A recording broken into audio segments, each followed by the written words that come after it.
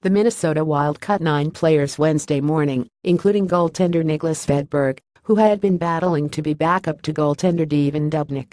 Svedberg's demotion means South St. Paul native Alex Stalock, 30, will open the regular season on the roster, which now sits at 26. It must be down to 23 before the regular season opener October 5 at Detroit. Stalock played 50 games with the Iowa Wild last season. Familiarity was probably the deciding factor, General Manager Chuck Fletcher said. As we've seen over the years, we often need more than 2 goaltenders to get through a season, and we have high expectations this season. So, today is a snapshot in time, and for right now, Stalock's here. He's going to have to continue to play hard and perform. I'm sure Svedberg will push and play real well down in Iowa, and be ready for us if we need him. After floundering in the San Jose Sharks organization, Stalock signed a 1-year, 2-way contract with the Wild before last season and spent most of his time in the minors. He signed a 2-year extension in February. "I want to win as many games as I can," Stalock said. "You know, every chance I go in there, I look at it as, I want to give this team a chance to win. That's my goal, whether it's 10 games, whether it's 30 games, whether it's 40 games. That's the way I'm going to approach it."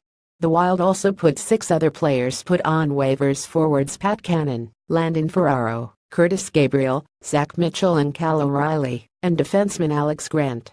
Players clearing waivers will be assigned to the Iowa Wild.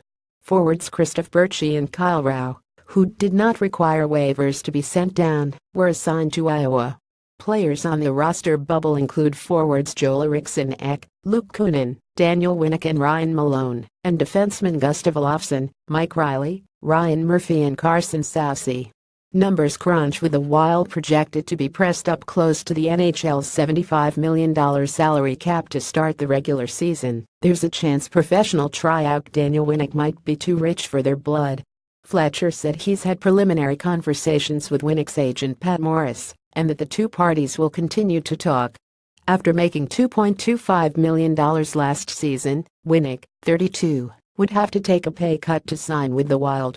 "We have another game Thursday and a game Saturday, so it'll depend on how Dan plays, our cap, our roster, our health," Fletcher said. "It's not just about Dan. It's about everything around him too, in terms of what makes sense. He's played well. He's a professional. He's a guy that I think can play a role on this team. We will just have to take a look at the big picture when we get a little more information." Bumps and bruises, Fletcher said. Matt Dumbo tweaked his ankle during Tuesday's 4-1 loss to the Dallas Stars.